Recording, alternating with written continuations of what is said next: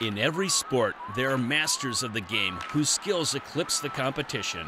A mix of natural ability and countless hours perfecting their craft. Ever wondered what it would be like to learn from one of these greats?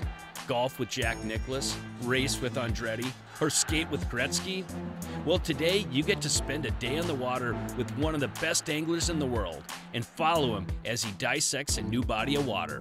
A front row seat that reveals how Lindner finds and catches largemouth bass during the spring transition period. Fact is, pre-spawn bass can be a tough nut to crack. Winter finally over, water begins warming, and the largemouth's instinct to reproduce awakens.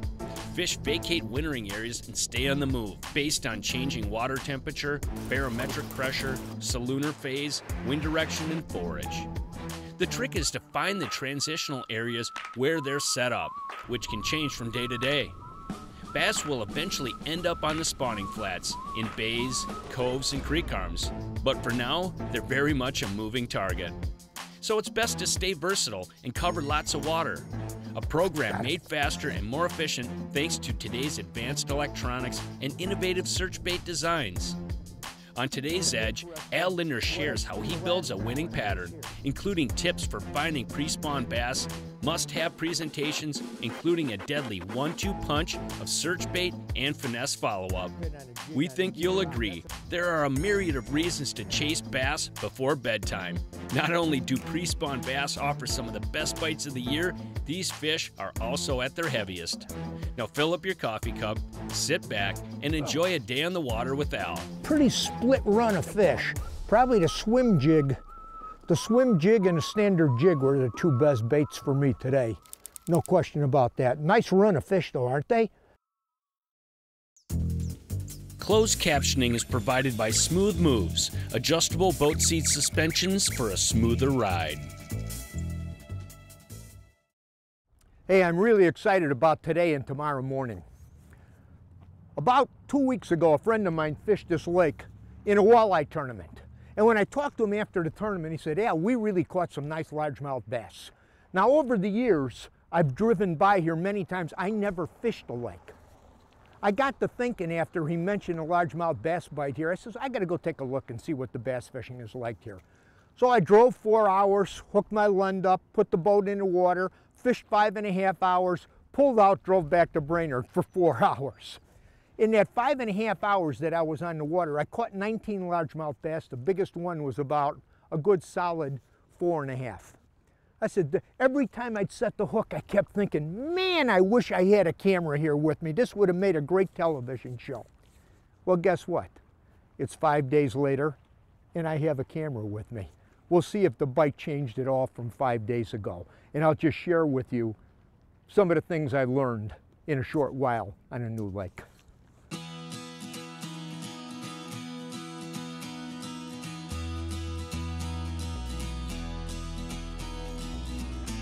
Got it. Took about 6-7 casts. Close to where we started. Close, close, close, close. All right. Come here, baby. Fish number 1. Now, let's see. Oh, come here, come here, come here, huh? Nice one, huh? It's interesting. What I seen the last time when I was here, biggest fish I caught was up in here, that 4.5. I started on this point. You know, we'll see what happened. That didn't take long. Kind of interesting. The deepest that I caught a fish the other day when I was here, deepest was 3 feet. I love fishing water like this. I doubt that these fish, almost all season long, I'll bet you these bass are shallow in here. Dark stained water, a lot of shallow water boulders. You know, today's a beautiful day. It's sunny, it's warm. Water temperature's about 57. When I was here, it was 56, yeah, you know, a few days back. And in this water, I caught the fish on slow stick baits, you know, spinner bait, swim jig, some crankbaits. I was really covering a lot of water. Everything came off of rocks. Like this lake is notorious for big boulders, like I'm fishing here. And the boulders is what had all the bass on it. Good start. Last time I was here, this water I couldn't see about 8–10 inches. I had no idea what it looked like. I caught some really good fish on the end of this point here. And like I said, I couldn't see a thing. So water really cleared up a lot. That's a good thing. I can fish a lot faster. I can cover a lot more water quicker, you know, with moving baits. Then I get into some of these areas where I see those big boulders, and a lot of them I'll slow down and throw stick bait around there and a jig a little bit. In the meantime, I'll just keep moving. When you can't see anything, you know, you're afraid to nudge up. I had some, a little better fish there. Yeah. See, I had some good ones here. Okay. I know you're better than that because I had a whole bunch of you better than that. But I'll take you. Huh? Nice fish. Nice fish. Those moving baits is what's happening. I'm telling you that the water cleared so much. That's the only shocking thing to me, how clear it got. I didn't expect that. This thing was so riled from the wind. This is the way to learn a lake, when you could see bottom, where you could see where these boulders, how these big rocks are laid out in here. That big boulder there's got to have what looks to me like a jigfish. Right about there.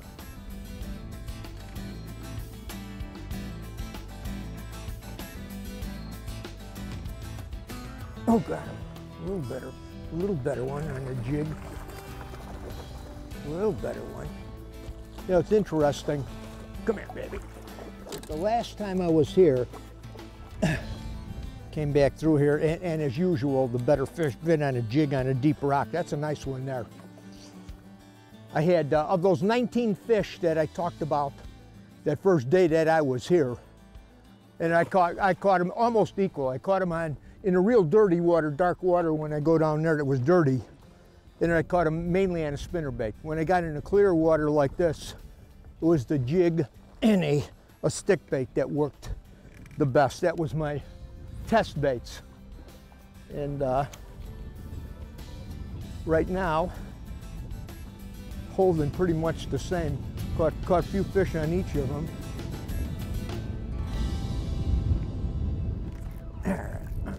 Good one. That's a good one. That's a good one.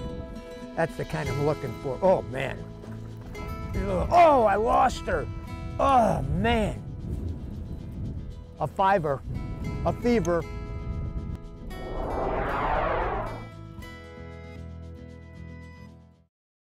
Spring. It's here. And for us, that means heading outdoors. That's where you'll find us. We work.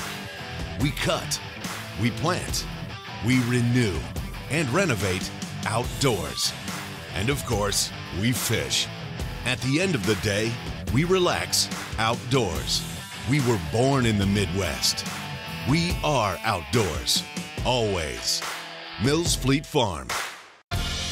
Lund builds the best fishing boats, but did you know how affordable the best can be? Take the 1625 Fury XL side console, for example. Starting prices have been slashed, a savings of nearly $3,000. Or the 1625 Fury XL Sport walk-through windshield, a savings of over $3,000. Always wanted to get into a new Lund? Visit lundboats.com for your free catalog and to find a dealer near you. And take advantage of these great savings.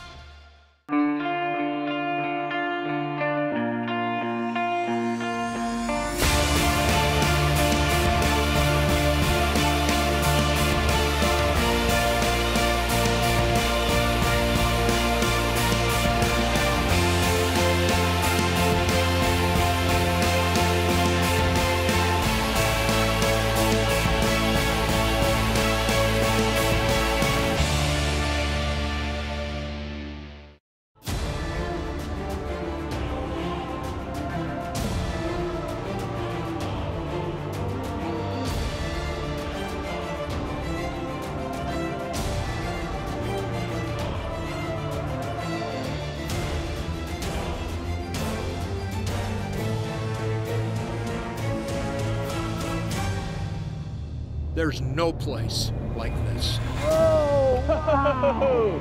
Unbelievable. This segment is brought to you by Northwest Ontario.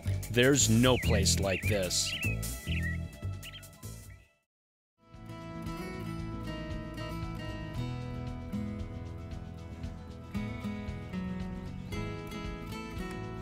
Ooh, that looks like a boulder right there that I'd want to get a big bite on.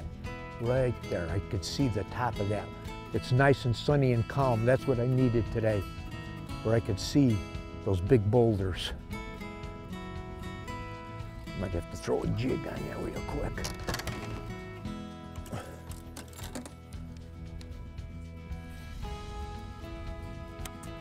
Yesterday with the intermittent in and out sun, I couldn't see a lot of these spots. I was coming up on them too fast. Today's a different story. It'll only get better and better. Like that, right away. Right? Look at that. Right away. Not a big one, but a right one. Not bad. Yeah, see, that's what I was talking about when you can see on a day like this, I could see those rocks and make the right cast to it. I ran that swim jig over that big boulder first. I got no bites on it. I threw that jig right behind it. Bam. I'll get some big ones today doing this, I guarantee you, because I could see exactly what I got to cast to. This will be a first transition, this big rock point coming out, and you can see in back of me, this is a shallow water bay. That's where I found a lot of those fish yesterday. Those fish will be staging to spawn back there. You know, they'll set up here first, here, that island I didn't fish yet. They'll be on here before they go back in there. Those fish this time of the year love calm and sun. And they like to get out of the wind. And the backside of these reefs, you can see if you get a heavy southeast wind coming in here, they'll be on this side, the lee side of this big point with those boulders. They get behind it from the predominant wind. They don't like to be up on the front end of it now. That happens all the time this time of the year. Wind is not necessarily your friend. I want to show you a rod and reel combo that I really fell in love with lately. This is a St. Croix Legend a tournament series, and it's a sweet combination. But what makes it so sweet is I got a Daiwa reel on here, and they call it the Daiwa Zillion. There's a couple different things about that are unique. How would you like a bait casting reel that won't backlash on you? You don't believe me, do you? I want you to watch this. Now I got a spinner bait on here, and a spinner bait takes up a lot of resistance when you cast it. Watch this now. I'm gonna make the cast, and I'm gonna show you the reel. Watch this. You see how far I stopped? Bingo. It's an amazing, it is totally backlash free. You're not gonna backlash. Daiwa Zillion, it's just an amazing combination with the St. Croix 6/8 medium power. I'm gonna show you that again. Can you see it here? Look at the distance. Isn't that something?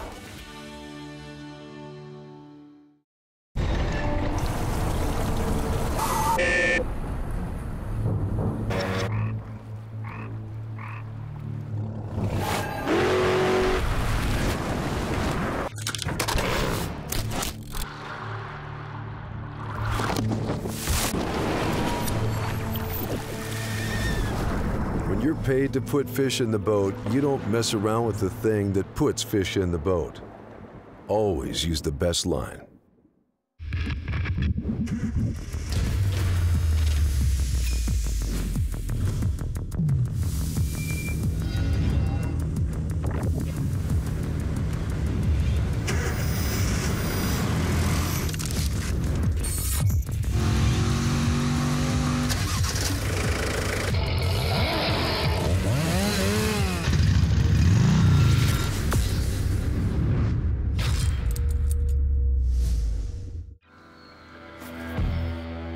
This is my spot. Right here. My thinking spot. My fishing spot. My spot! not yours. This is where I go. For release. And for catch and release. Where no one can find me. And fish can't hide from me. This is my spot. And I ain't going nowhere.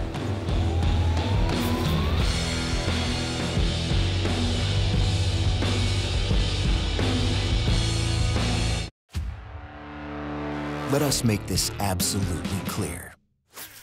The days of wasted casts and missed opportunities are over. New Mega Imaging takes fishing into the megahertz range for the first time, because higher frequency sonar means higher frequency of this. Without a doubt, it's the most detailed picture of the world below ever. And it's only from Humminbird. The Edge is presented by these and other fine sponsors. That's a filmer right there. He's looking at the jig. Looking at it. I got him. Oh, that one's a good one. I seen that fish come in. Look at this. Whoa, man. Nice fish. Whoa. Whoa, whoa, whoa, whoa, whoa, whoa, whoa. Nice fish. Water cleared up really, really good here. You know, really good. This is a good gal. Come here. What do you see this, Mamo? Come here, baby. Come here. Look at that one, huh? Woo! That's a nice fish, boy. Look at that. That's a big bass. That's the kind of fish we like hunting this time of the year up here. Whew. That's a big, big gal for a northern bass. Anytime. Let me put her back.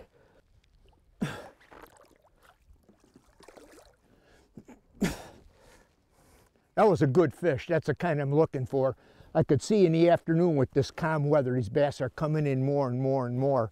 You know, this time of the year, the stage of pre-spawn where you get a lot of the water in and around 55 degrees, give or take a little bit, I believe there's more versatility that you need to catch bass on a continuous basis, day in and day out, than any other time of the year. These fish in and around this time frame before they get ready to actually go on beds hit a lot of different kind of baits. If you can imagine a pyramid, the bottom of the pyramid, the bottom third, it's this time of the year for largemouth bass that most baits can catch fish, depending on the environment, the kind of cover, the body of water you're on. It's a time you got to really be versatile. It's fair to say largemouth bass are far more transient in the spring like this than any other time of the year. What does that mean? Well, in spring, there's lots of weather changes. The bass are constantly on the move. They're in, they're out, they're up, they're down, and you got to be versatile with your presentations. Here is a 4x4 grocery list of horizontal and vertical lures. These are my favorite go-to baits at this time frame. Okay, let's start out with the fast-moving horizontal lures. A square-billed crankbait is a must-have. I like the Storm Square Arashi 3 or 5. These baits have a very unique action that bass love at this time frame. Next is a spinnerbait. The Terminator Willow Leaf is a go-to bait. It's made out of titanium, so the thing takes a licking and keeps on ticking. I have some spinnerbaits that are 5 years old. How about a swim jig? Well, I got one of those too. I love the Terminator swim jig with a big bite cane thumper on it. It's so simple, it's tough to beat. The Storm 360 GT search bait is the new guy on the block, and it's becoming a mainstay for any type of fish. All bass love the natural swimming action of this lure, and the head has a rattle chamber, which gets the attention of the big bass. This is one of those baits you have tied on all year long for any species of fish you're after. Last but not least is a lipless crankbait. The Rapala Rip and Wrap has produced countless bass for me over the years. All right, next up, vertical lures. 1, a Terminator Pros jig and a big bite craw. This is an old faithful. 2, a VMC 4 or 5/0 hook, a bullet sinker, and a big bite creature bait Texas rig. 3, a weightless 5/0 VMC wide gap and a big bite wacky stick. 4, take the same wacky stick and rig it on a VMC wacky hook and you're set. You rig up these baits and I guarantee you'll put bass in a boat.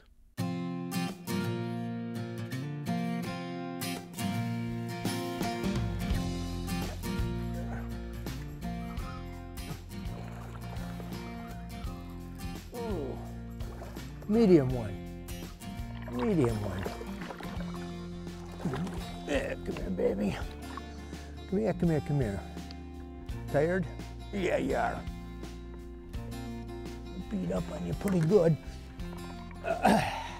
How's that one, huh? You know, the pattern for me has been really, really consistent. And I need the big boulders up on shallow flats. And no fish in wood. You need these big scattered boulders. You know, they're mega boulders. The biggest boulders on a flat are what's holding the fish. You know, good fish like this. And you know, you all, if you fish a lot, you heard the term or people talk about pattern fishing. Yeah, you know, what's pattern fishing? It's a certain type of a structure with a certain kind of cover and a certain kind of lure that's working to make that happen. Well, Humminbird on their units, and they're the only people I know that have this, they have a thing called Smart Strike. Yep, Smart Strike, and it's really amazing, especially when you're fishing lakes that you're not familiar with and looking to set up a pattern. This is the way it works. Take a look at this thing. In a nutshell, Humminbird Smart Strike allows you to harness map data to pattern fish. On the Onyx, the Ion, and a select Helix series, there's an SD card that gives you the ability to, first off, select the lake you're going to be fishing. Then the fun begins. You can highlight several search criteria to help you isolate some key locations. For example, fish species, lake region, season, structure. All of this information is cross-referenced and key locations that fit all this criteria are highlighted. It's important to note that this is just a sample of the search info that you can get. And once you get a fish, you can update the search criteria and it'll show you all the similar locations on the lake. It's amazing. Good fish. When you see this baby, whoa, whoa, whoa, yeah. Come on, mama. Whoa, this flat is so right. Look at the size of that baby, huh? Wow, wow. I gotta get, I don't want to spook them. Look at that fish. What a fish. Whew.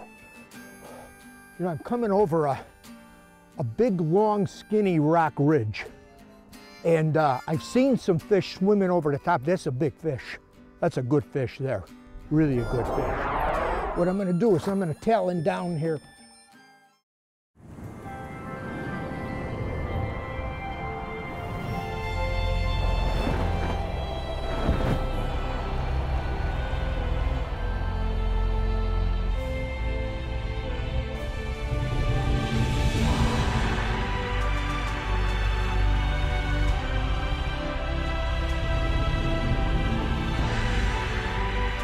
Big fish don't just fall from the sky.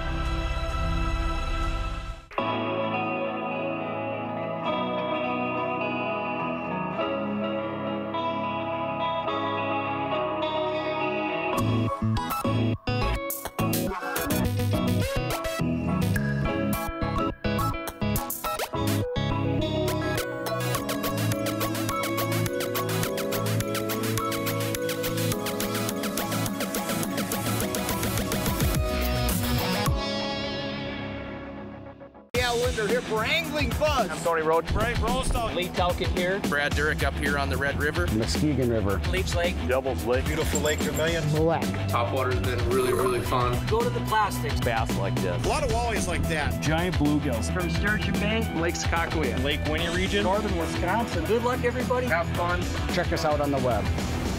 Current up-to-date fishing info from the best anglers in the Midwest. Learn from the pros at anglingbuzz.com. It's quiet on the river this morning. Ain't nobody on the water but me. And the sun's coming on, but it won't be long. But there's a little more weight coming in this creek.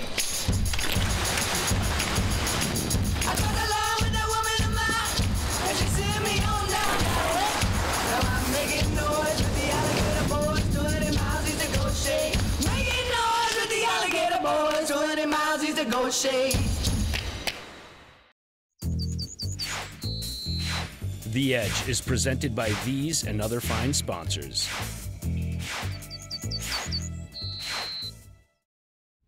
Oh.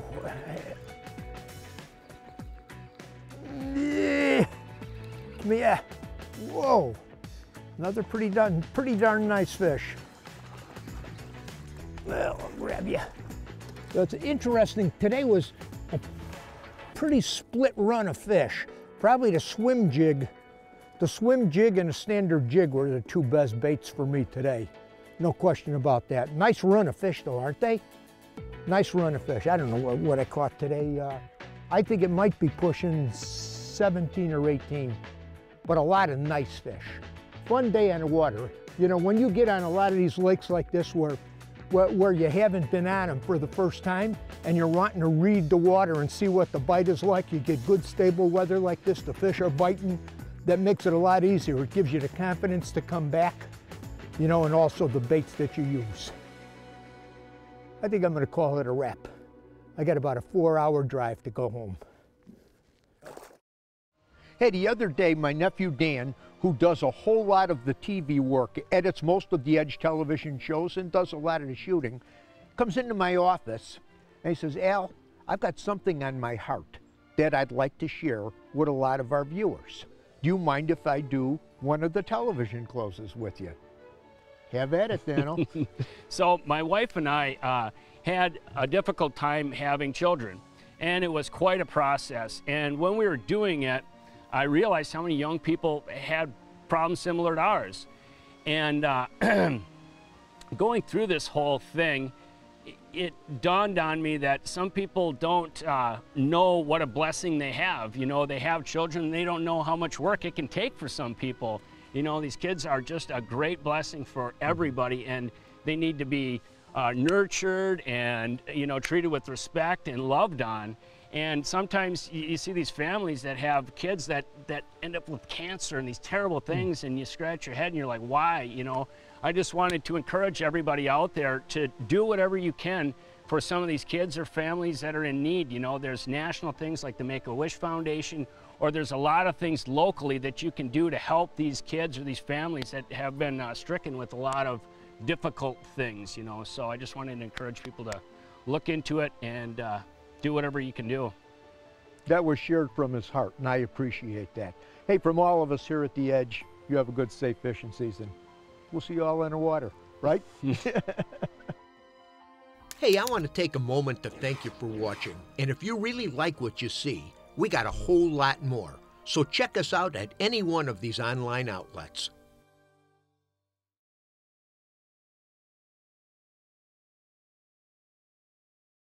You know, in fishing, there are good days and there are great days. Time is just a wink from the Almighty. We plan, target, rig, and play the game like everyone else.